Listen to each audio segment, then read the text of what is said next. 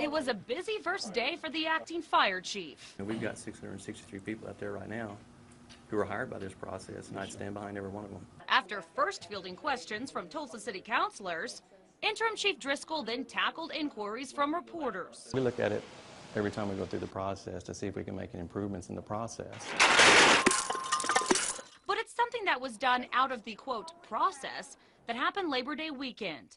According to emails obtained by 2 News, the Chief of Staff, Terry Simonson, and his son, Ryan, went out to TFD's training facility when it was closed.